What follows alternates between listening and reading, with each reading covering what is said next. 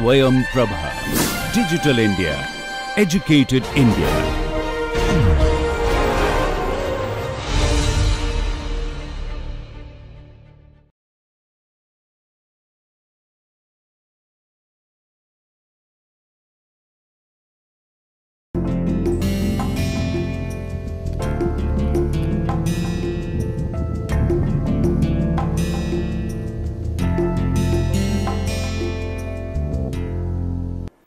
Welcome back. So, in the last class we talked about solid propellant rockets. We discussed various aspects of solid propellant rockets, including the type of propellants, the ignition, etc.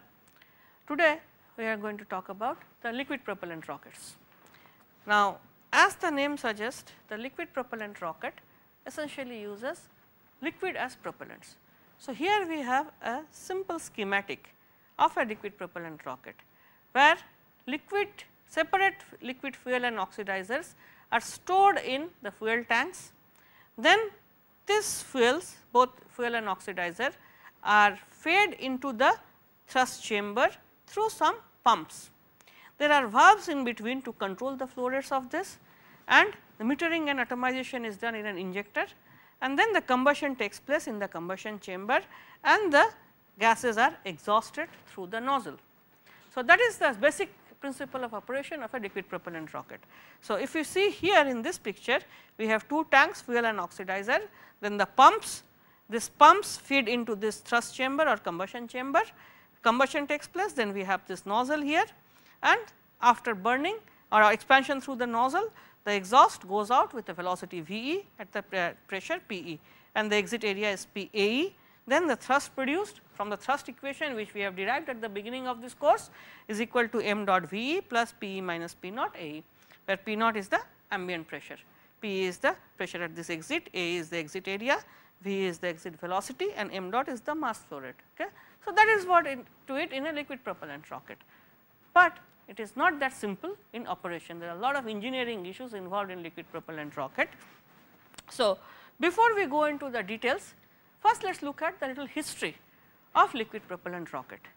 Liquid propellant rocket was first proposed in 1903 by Solzhenitsyn. In his book The Exploration of Cosmic Space by Means of Reaction Devices, in 1903 he first proposed the use of liquid propellant rocket. The first flight of the liquid propellant rocket dates as back as 1926, in fact 16 March 1926 at Auburn, Massachusetts, by the father of modern rocketry, Robert Goddard. I have discussed at the beginning of this course about Robert Goddard and his contribution to rocket science. So, he essentially made the first liquid propellant rocket in 1926 and launched successfully using liquid oxygen and gasoline as the propellant. So, after Goddard's success, the German engineers and scientists become enthralled with this technology, and they started to design better liquid fuel rockets. So, from 1926 till we come to the Second World War, there has been a rapid development in the liquid propellant rocket, because this was identified as the most promising technology to make a rocket viable. Okay. So, therefore, the first practical rocket which was ever used was V2 rocket developed by Germans. So, this was first actually utilized rocket, which was the first ballistic missile, short range ballistic missile. A picture of the V2 rocket is shown here. The propellant of this rocket were to the main combustion chamber, we had liquid oxygen and alcohol, which is alcohol was 75% ethyl alcohol and 25% water mixture was given to the main combustion chamber. To the gas generator, which essentially allowed the compression of the gases to put into the combustion chamber, or the turbo fan to run the turbo pump, that used 80% H2O2 and NaMnO4 H2O. This was able to take the temperature to 685 Kelvin. This run the pump which fed the propellant to the main gas chamber. So, I will talk about different type of liquid rockets, then I will explain this more. So, essentially the propellant was liquid oxygen and alcohol. Now, this was successfully fired during the Second World War. After the Second World War, this German rocket technology was transferred to various allied countries like Soviet Union, United States and UK, etc. So, R1 was the Soviet version of V2 rocket. USA reassembled V2 at White Sand in USA, and similarly UK also reassembled U2 rockets. So, this is a full picture of a schematic of a V2 rocket that was used during Second World War. Okay.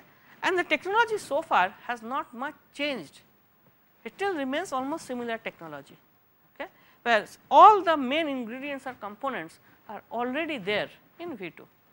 Okay. So, there has not been much of technology advancement beyond this as far as the rocket part is concerned. Only this, the component efficiencies were increased, but the basic schematic remains same. Okay.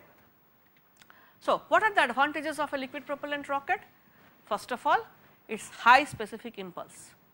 Compared to the solid rocket, as we have discussed in the previous class, they have much higher specific impulse, going up to as much as 450 seconds. On top of that, they have fairly high thrust, because the liquid propellants have pretty high energy density as well. Because of that, we have a high thrust to weight ratio. The biggest advantage of a liquid propellant rocket is easy throttling or easy to control. We can control the propellant flow rate, that is the both fuel and oxidizer flow rate, by using control valves, which are used in line after the pump and the combustion chamber. We can control the flow rates. So, that essentially gives us control over the entire energy or heat release rate, because we can change the mass flow rate, we can have control over the entire heat release rate or the heat flow rate produced by the combustion process. And because of this, it is very easy to abort the mission also. We just need to cut off the supply of fuel and the combustion will stop. So, mission can be very easily aborted. It can, and another thing is that unlike liquid solid propellant rocket, once you create the grain, if you fire it, it is gone. Okay? You have to produce another grain to test the system, whereas liquid propellant rocket can be tested before the fire also. We can still refill the tanks and test the system. Okay? So, the testing of the system is possible, which is not possible in solid propellant rocket. Solid propellant, then you have to make a new grain and burn it again, whereas liquid propellant rocket, you can just need to change the fuel and oxidizer and test the system. So, that advantage even gives us flexibility to test different type of fuel oxidizer combination also, right. So, the development is much more scientific and it is very reusable. This technology, these rockets can be used again and again, and because of that, space shuttle main engine uses a liquid propellant rocket. Okay. So, we can have the main thrust chamber, everything, pump and everything can be retained, except the tanks can be thrown out if needed, otherwise you can retain the tanks also, but typically tanks are thrown off. So, just tanks need to be put in and the rocket remains the same. Okay. So, now different type of liquid propellant rockets are possible. First and foremost is a monopropellant rocket, where we have a single propellant, which essentially is a mixture of both fuel and oxidizer.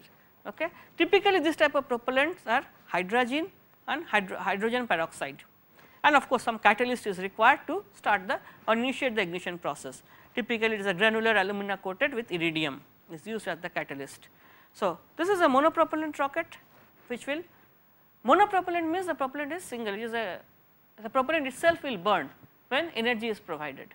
So, the rocket system, since it consists of fuel tank, now unlike the bipropellant system, we can have a single fuel tank, right, single fuel or oxidizer, we do not need two tanks, we need a single fuel tank.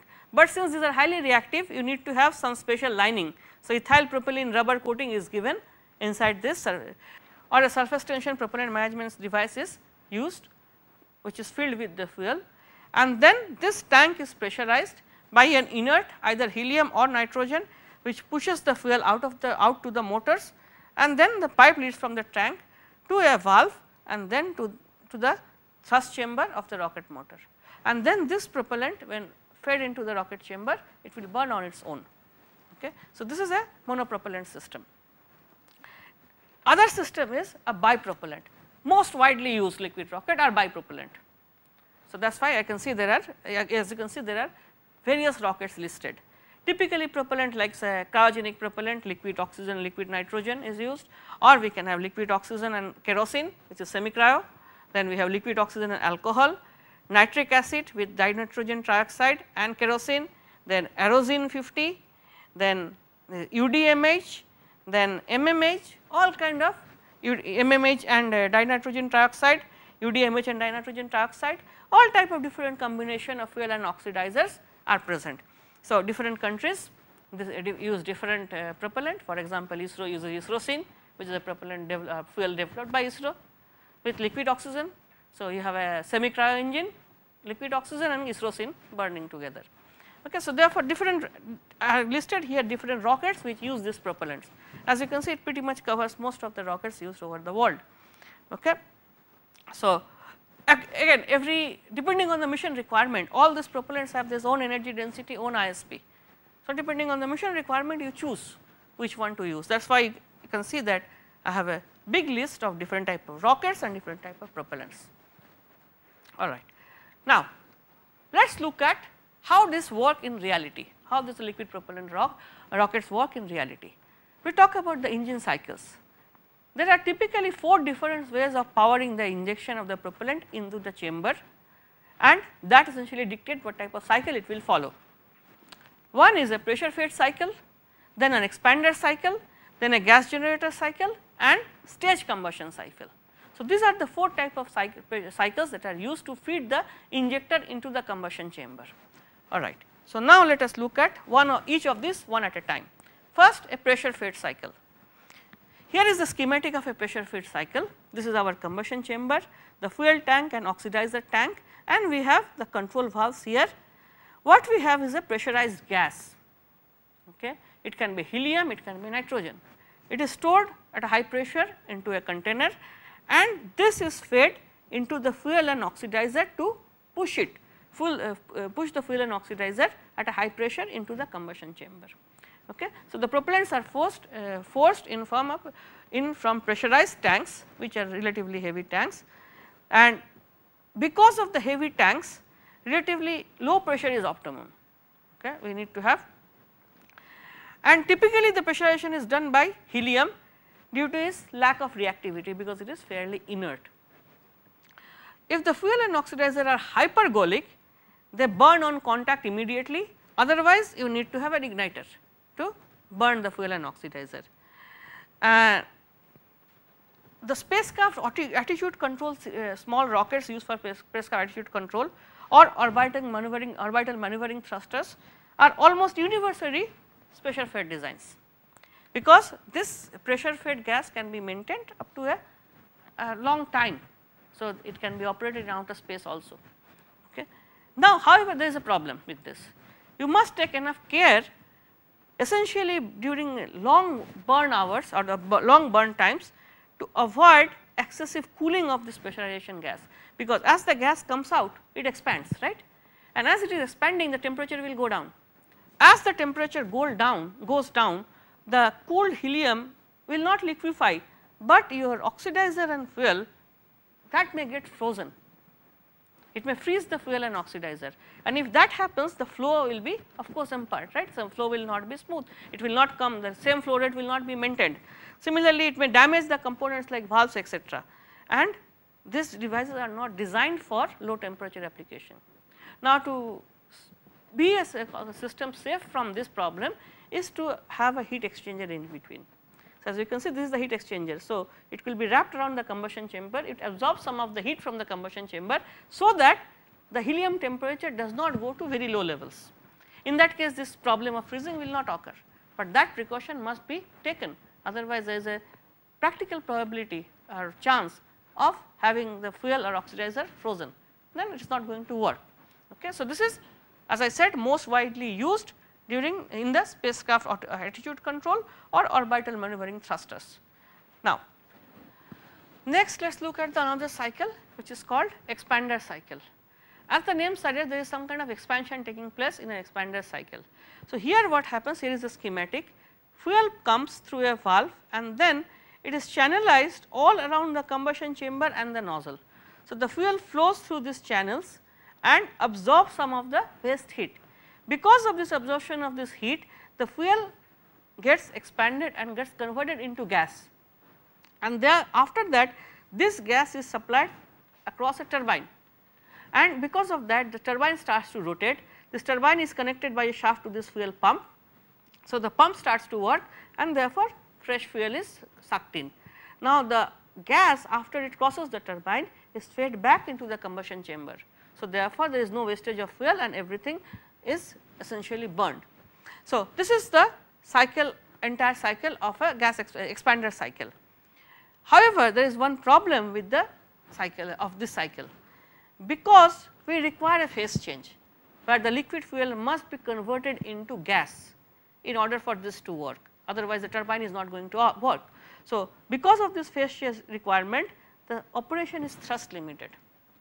It cannot operate beyond a certain amount of thrust. Now, let us understand why that happens. How do we increase the thrust? For the same combustion chamber, we do not change PC naught and T naught. So, only way we can increase the thrust is by increasing the nozzle, right, nozzle size. As we increase the nozzle size, the nozzle surface area increases, we need to have more volume to heat it up, rather more volume of fuel to absorb the heat produced by this, right. So, the volumetric flow rate requirement increases, and as the volumetric flow rate requirement increases, in order to produce more thrust you require to have more volumetric flow rate also. So, as the volumetric flow rate increases, more energy has to be given out to convert it into gas, but that energy is no longer available, right. So, because you have increased the amount of fuel which absorbs that energy, so therefore, you do not have enough energy now to convert it to gas. So, beyond a particular point, as we keep on increasing the thrust, the conversion will stop, rather the phase change will stop, and as the phase change stops, this cycle is not going to operate. Therefore, this limited thrust will be produced by this. So, there exists a maximum engine size of approximately 300 kilonewton of thrust, beyond which there is no longer enough nozzle area to heat enough fuel to drive the turbines and hence the fuel pump. Okay. So, this is the problem with the expander cycle. Next, let us look at the third type of cycle, which is a gas generator cycle. It is very similar to expander cycle, only difference that we do not need it to gasify by heat transfer from cooling. Instead, we have a separate burner, a pre-burner or combustor, which is called gas generator. So, some of the propellant, as you can see here, some of the propellant and oxidizer is taken here from the oxidizer and fuel and burned in a pre-burner. Okay. Now, the resultant hot gases from the pre-burner or gas generator is used to run the turbine, and then this turbine runs the fuel pump for fuel and oxidizer pump. So, that fuel and oxidizer come into and then they go into the chamber. The heating is used to cool it, and then but it is directly fed into the chamber itself. So, this heated thing is not used to run the turbine. So, you do not need to completely convert it into gas, it can still remain in the liquid phase. So, pre-burner actually eliminates the requirement of this thrust limitation. We can go to higher thrust by having a pre-burner, which is a separate combustion system. However, the gases after going through this turbine is exhausted directly into the ambient. So, that is why it is called an open cycle, it is thrown away, this gas is thrown away. This is actually a combination of fuel and oxidizer. So, it could have produced some of the thrust, but we are not utilizing that thrust. So, because of that the efficiency of the system is less than if we burn completely everything. Since we are throwing out this which is not going through the nozzle, we are losing some of the efficiency. The gas generator turbine does not need to deal with the counter pressure of injecting the exhaust into the combustion chamber, because that requires a certain amount of pressure. This simplifies the plumbing and turbine design and results in less expensive and lighter engine. The main disadvantage is the lost efficiency, because we are throwing out some of this gas outside. Gas generator cycles tend to have lower specific impulse than stage combustion cycle. Next, I will discuss stage combustion cycle. Primarily it is less because this is the amount of propellant which is not participating in thrust generation, right. Because of that the specific impulse is less. So, the fourth type of cycle is the stage combustion cycle. In stage combustion cycle, which is again actually is combination of both the gas generator cycle as well as the previous cycle we talked about, the stage what was that? Expander cycle. This is a combination of expander and gas generator cycle. So, here is the schematic. The liquid fuel comes in, goes around the combustion chamber, gets heated up, but it is fed into the preburner. Oxidizer directly comes in here, part of the oxidizer is taken from the supply and put into the preburner. Preburner burns this fuel and complete all the fuel. Earlier in the gas generator, it was not all the fuel which was going to the preburner. Here all the fuel goes to the preburner. So, as you can see this is a fairly fuel rich combustion going on, and then it goes through the turbine, and then the entire product is fed into the combustor again. So, nothing is lost, and it is already a vapor phase now. So, your fuel is now coming as a vapor of product and fuel, because some of the product is created here. So, this is the stage combustion cycle. Some of the propellant is burned in the preburner, and resultant hot gases is used to power the engine's turbine and the pumps. The exhaust gas is then injected into the main combustor along with the rest of the propellant, and combustion is completed. So, all the cycle's gases are going through the combustion chamber, therefore, overall efficiency does not suffer any loss. So, we have fairly high combustion efficiency. This combustion cycle is often called closed cycle, because everything is going round, and the cycle is closed as propellant products go through the chamber, as opposed to the open cycle where some of this was discarded, right. In the open cycle, some of the gas generator cycle, some of it was discarded. Stage combustion gives an abundance of power, which permits very high chamber pressure. We can go to very high chamber pressure by this schematic. Very high chamber pressure on the other hand means high expansion ratio nozzles are possible, and because of this high expansion ratio nozzle, we can get fairly good pressure at takeoff as well, even at ambient pressure.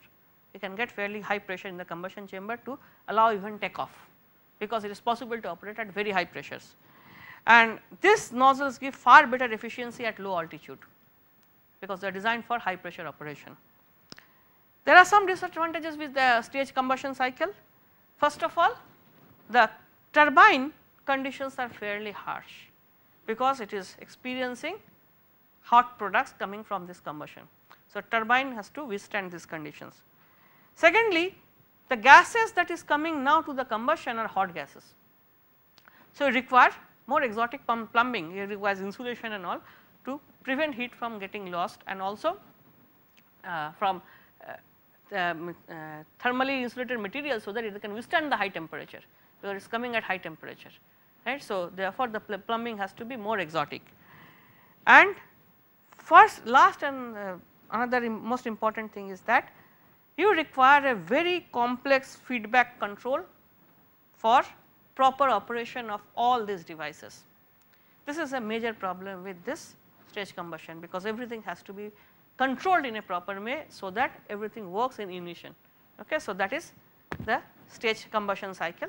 So, I have discussed all 4 cycles. Now, let us look at some other aspects of liquid combustion, liquid propellants. One of the most important component of liquid propellant is the injectors.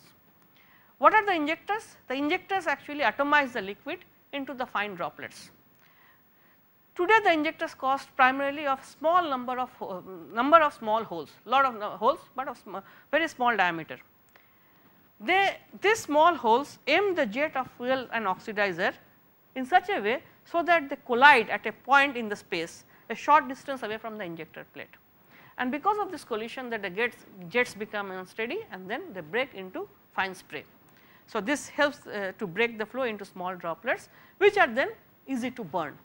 They will evaporate faster, mix faster, and burn faster. Actual performance of a rocket and its efficiency depends a lot on the injector performance, because if you have poor atomization, the droplets are big, the combustion will be incomplete, because then by the time the evaporation gets completed, it will be almost outside the thrust chamber. So, therefore, the combustion will be incomplete. So, poor atomization will lead to incomplete combustion, and that essentially means reduction in combustion efficiency. So, to have good atomization is very, very important or essential for good performance of a liquid rocket. Secondly, the injectors work in as a secondary application in reducing the thermal loads on the walls. The injectors actually spray the fuel and oxidizer in such a way, particularly close to the wall, to create a small thin film on the wall. So, the providing increased proportion of fuel around the edge of the chamber, it reduces the chamber temperature, the wall temperature of the chamber. So, that prevents the melting of the chamber material or the heat transfer out of the system, the losses out of the system, and then that can get evaporated and burned. So, therefore, the lower temperature on the walls of the nozzle can be obtained by essentially tailoring the spray in such a way, so that we get a particular type of special distribution of temperature field. Okay. Injector can provide that. Now, what are the different types of injectors which are used? First is a shower head type of injector. I will discuss all of them in detail. Then an impinging injector, which can be self impinging, either fuel or oxidizer, or cross impinging, which is fuel oxidizer fuel. Then we can have swirling injector or pintle injector. These are the different type of injectors used in rocket application. First, let us look at a shower head injector. As the name implies, this type of injector looks like a shower head. There are some of the pictures of shower head injectors. Essentially, it consists of various many small holes, which are oriented in a particular manner. This injects small streams of each propellant into the combustion chamber. The positioning of these streams across the face of the injector and the diameter of these streams will be such that the injector's mass should be evenly distributed across the face to reduce the hot spots. And secondly, the stream should be small enough, fast enough, and at a particular angle best suited to force the atomization process. Okay. So, this whole design should take care of these two requirements, how we align and locate these holes. The element testing shows that these elements are better for one type of propellant or other. That is, we cannot take one of this injector element and use it for any type of propellant, because the atomization quality will depend on surface tension of the propellant, on viscosity of the propellant, on density of the propellant, right. So, therefore, we cannot have a single shower head which will give best performance for all the propellants. So, therefore, this diameters or orientation need to be changed from propellant to propellant. Most important design criteria is that the element must maximize the propellant atomization. This is the most important thing. If the injected propellants are not atomized fast enough, then that will lead to incomplete combustion, wasting of fuel, and reduce efficiency, which we do not want. And the orifice size is another issue here, that the orifice size that is provided for this propellant, we cannot have very large holes, then the atomization quality is going to be poor. At the same time, we cannot have very small holes either, because in order to push the amount of flow rate through these small holes, then you require a very large pressure drop. Now, the pressure is provided by your turbo pump. So, if you require a very high pressure drop, you will have to extract more power from the turbine, right, which means that in the entire cycle efficiency is going to go down, right. So, therefore, we cannot have very small holes either, although very small holes will give a better atomization, but at a cost. So, therefore, there must be a balance depending on the designer's choice. There should be a balance between the size of the holes. It cannot be very small, it cannot be very large. So, this balance must be maintained. The velocity of the injected propellants should be fast enough so that the injector is not sensitive to chamber pressure oscillations. Now, this is very important. The velocity at which, or the delta P that is provided, it should be such that the combustion chamber instability should not lead to feed line coupling. I will discuss this in detail again. So, when there is a chamber pressure oscillation, that should not be transmitted back and affect the fuel supply. So, that can be attained by having a high enough velocity of the flow of the fuel. Next, let us look at the impinging type of atomizer. This is a schematic of impinging type of atomizer, it is also called doublet atomizer in this one. As you can see, there is a pair of holes here, 1, 2, 1, 2 together, you can see here, 2 holes are placed side by side. There is a schematic here, these are the injection holes. So, this is the most widely used injector. Here the atomization is due to the impingement of liquid jets. So, the fuel and oxidizer jet, as you can see here, are set at an angle, so that they strike in space, and then because of this collision they break into fine droplets. So, this is designed to provide best atomization, and once they collide, the resultant will flow is in this direction. So, it gives the axial flow also. So, it starts with angular flow, then gets into the axial direction after the collision. So, this is the schematic diagram of that. So, you can see there is a picture of doublet atomizer working, the two jets coming and colliding, making the fine spray and then moving in the axial direction. So, this is the by far the most commonly used rocket injector, and the fuel and oxidizer are supplied through manifolds in the inside the plate, and then they come out and create the spray. The third type of atomizer is a swirling atomizer. In this atomizer, liquid is atomized by imparting a tangential motion. So, the tangential motion can be imparted by either providing a tangential inlet and then a settling chamber, so that the liquid gets a tangential motion, or passing the liquid through a helical passage, as it is done here in this atomizer. It is a helical passage. So, the liquid passes through the helical passage, gets a tangential velocity. So, when it comes out, it has a tangential component of velocity, so it spreads out like this. So, this is the spray, typically a hollow cone spray is created. So, because of this spreading out of the liquid surface, there is an increase in surface area, and this leads to a breaking of liquid sheet into droplets.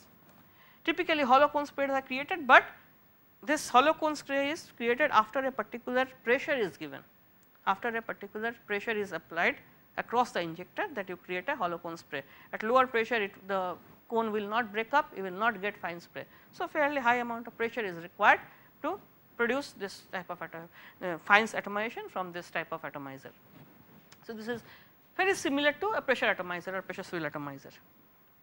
Then the other type of atomizer is a pintle injector or pintle atomizer. This was first used on a flight vehicle during the Apollo program in Lunar Excursion Module descent engine. It is a coaxial injector, as you can see here. The oxidizer comes here, this is the oxidizer passage, we have a spindle or plug sitting here.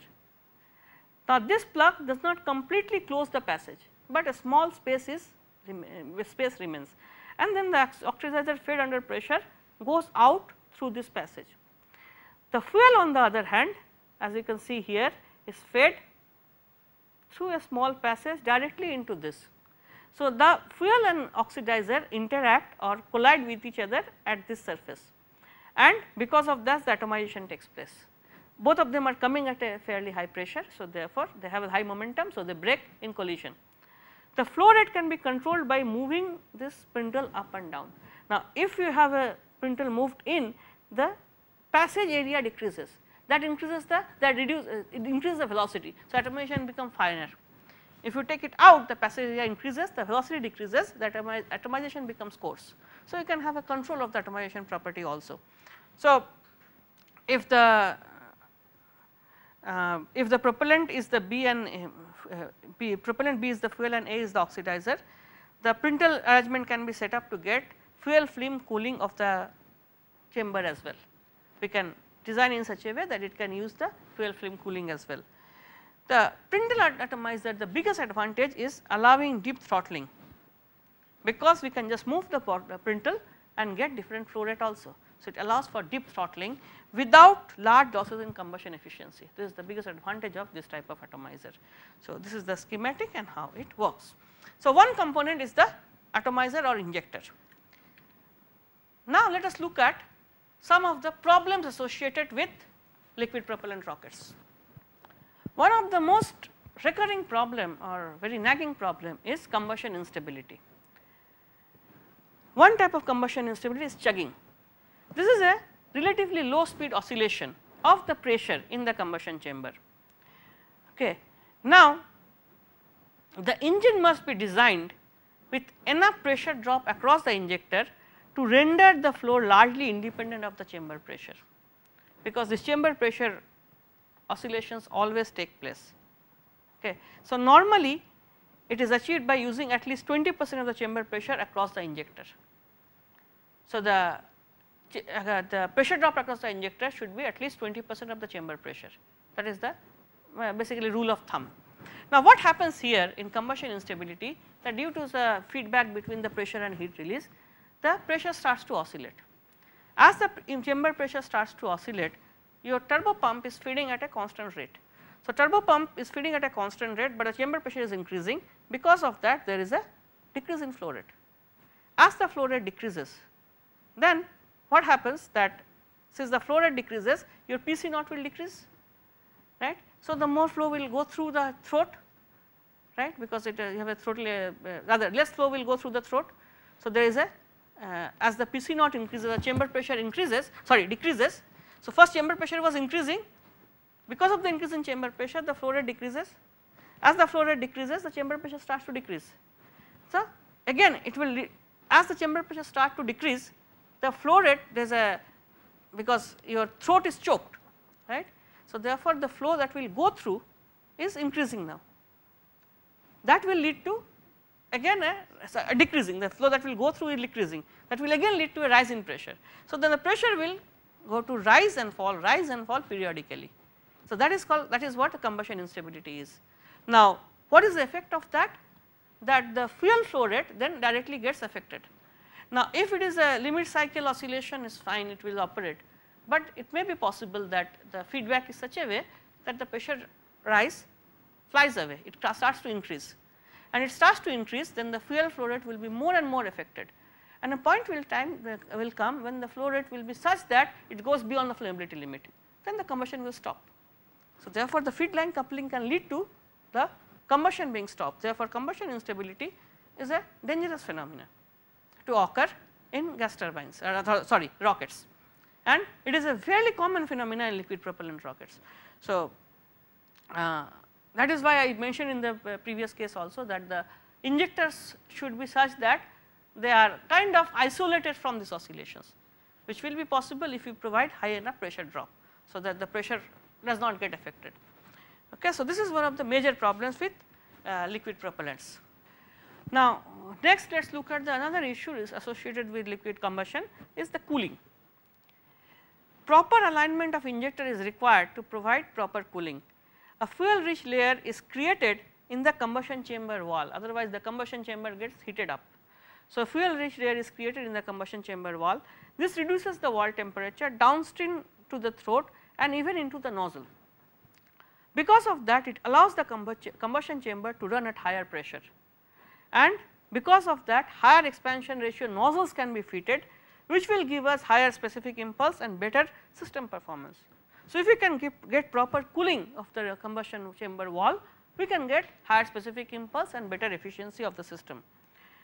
Liquid rockets, apart from this cooling, also often employs regenerative cooling, which uses the fuel and oxidizer to cool the chamber and the nozzle. Like in the expander cycle, we mentioned that it goes all along the liquid flow channels are made all along the chamber. So, that continuously keep on cooling, maintaining the temperature to a lower value, so that you can operate at higher pressure. So, cooling is a major requirement for this entire system, but again this cooling or heat transfer has to be done in a proper way, because your fuel is passing through this, and many times we have hydrocarbon based fuels. So, if the heating rate is very high, it will form soot or rather coking, it will coke, and then that will block the passages, and that can be disastrous. If the passages are blocked, you do not get enough fuel and rockets will fail. So, therefore, it has to be done in a proper way. It is again one of the major engineering problem to get proper heat transfer in cooling the chamber. Then another issue is the ignition. Now, ignition here for the liquid propellant, there are of course, the ignition system are going to be similar to that on the solid propellant, which we have already discussed. There are three major issues involved in the ignition part. First is the hard start. What is hard start? Typically, when we start the process, the quantity of propellant that entered the combustion chamber prior to ignition may be very high or large amount of propellant come in. Now, if that is the case, then we can have an excessive spike in pressure. The pressure can increase very high to a very large amount, and because of this high spike in or increased pressure, it can lead to a structural failure or even an explosion.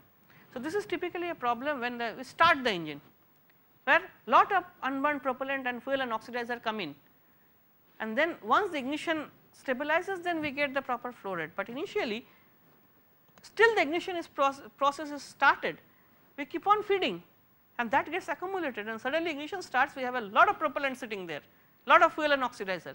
So, when the combustion occurs, it may lead to a mass flow rate which is more than the nozzle can handle, nozzle throat can handle. And so, if the nozzle throat cannot handle the entire mass flow rate, the chamber pressure is going to be higher.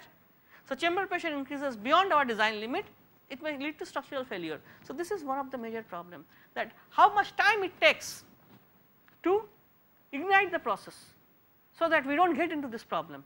We have to have the ignition as soon as possible, so that even before the pressure goes to this high value, the ignition is started and then it is burning and flowing with the required flow rate.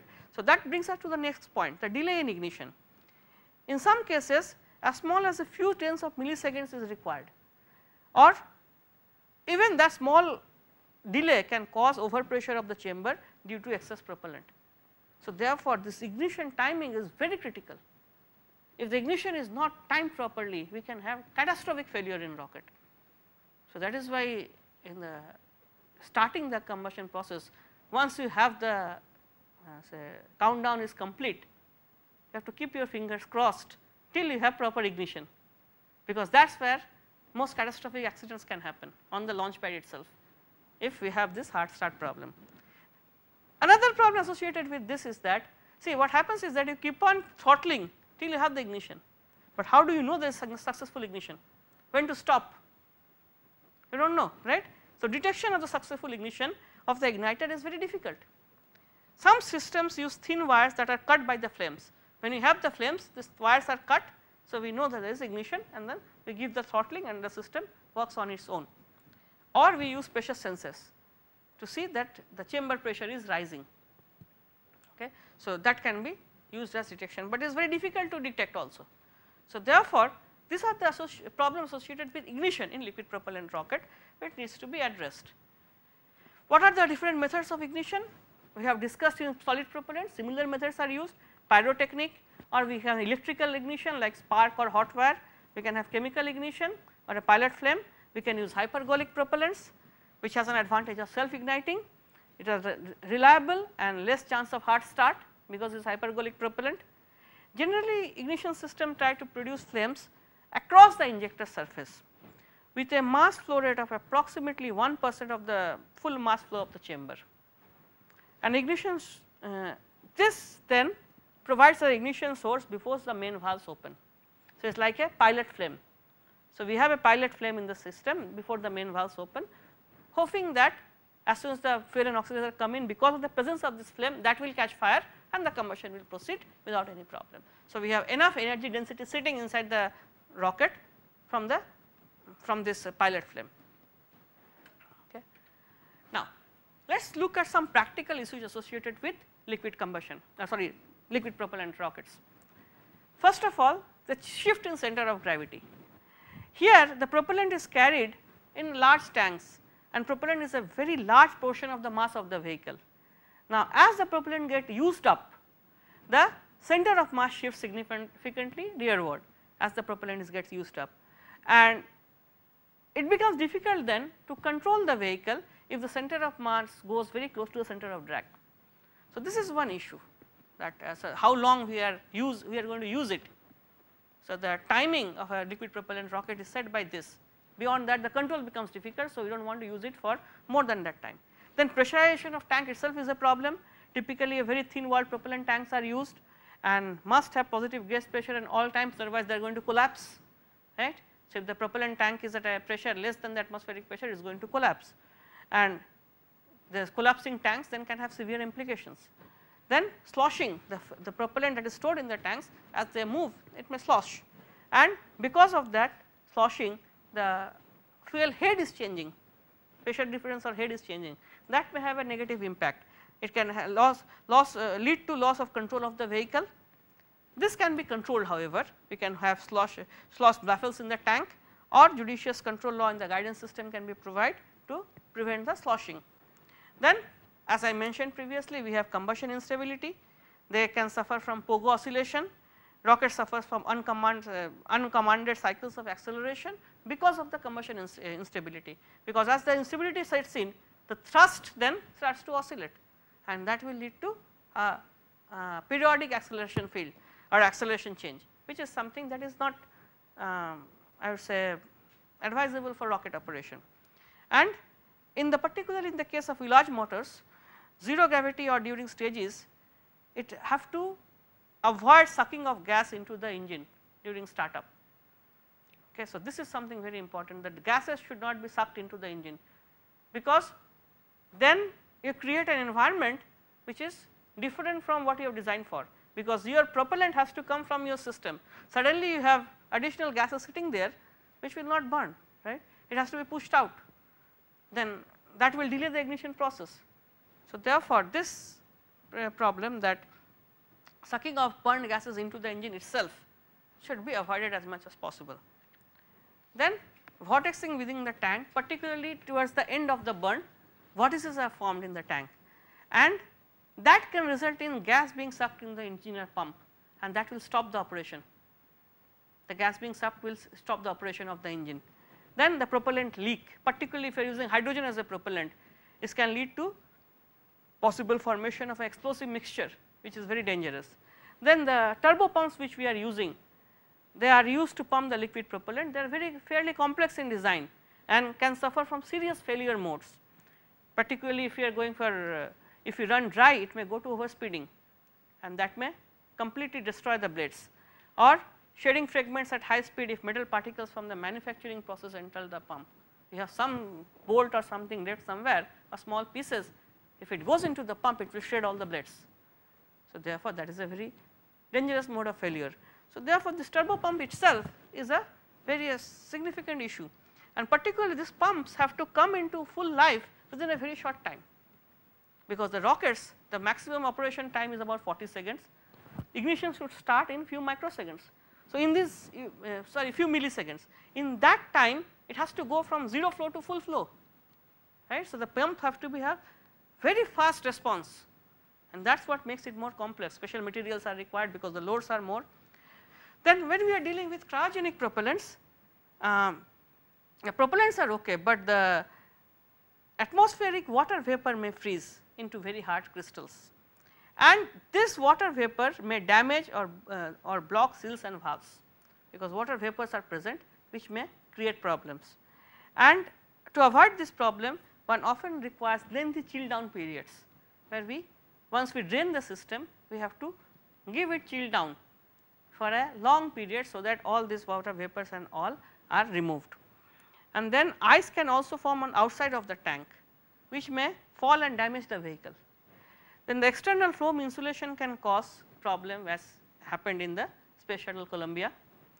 Then non cryogenic propellant do not cause such problems, but cryogenic propellants may be safe, but the water vapor around it will freeze on them and create problems for you.